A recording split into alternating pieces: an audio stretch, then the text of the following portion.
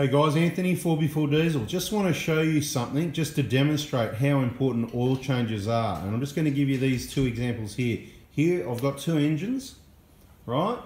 Both with cracked pistons. Okay, this one, very low kilometers, around the 100,000 mark. It had like a Steinbauer chip, okay? It had the latest 110 pistons, well it still has. But this is what I know, it's only had standard oil changes. Okay, standard oil changes and a standard EGR system.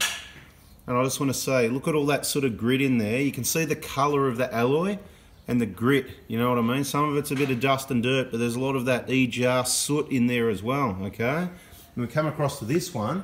This one's done nearly 400,000 Ks, okay? Look how clean that is in there as a comparison. You know, there's a bit of dust and dirt and whatever, but that colour of that alloy, an engine that's done 4 times the kilometres, is a testament directly to how this one's had 5,000 K oil changes.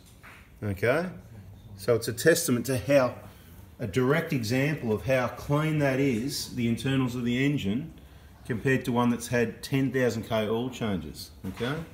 Anyway, there you go. There's another short video. I hope that's been helpful to your education in demonstrating how important it is to have those oil changes. Now, we've also obviously seen in the top of the engines, they're a bit covered up at the moment with rags and valve covers and whatever, not a big deal, but you probably haven't seen in this part here, that's where the vacuum pump and the front and back, you know, the vacuum pump and the vane pump go for the power steering, and the brake booster, the brake vacuum, and it operates a few other things as well. And that's where you can sometimes have a very small oil leak as well. We've got other videos on that. If you haven't watched the other videos, check it out. I think one's called All the Oil Leaks. And always wise to watch all the videos anyway, because there's a whole heap of education there. If you haven't already, don't forget to subscribe and turn that bell on. If you got something out of that, don't forget to give us the thumbs up. Bada boom, bada bing. We're out of here. See ya.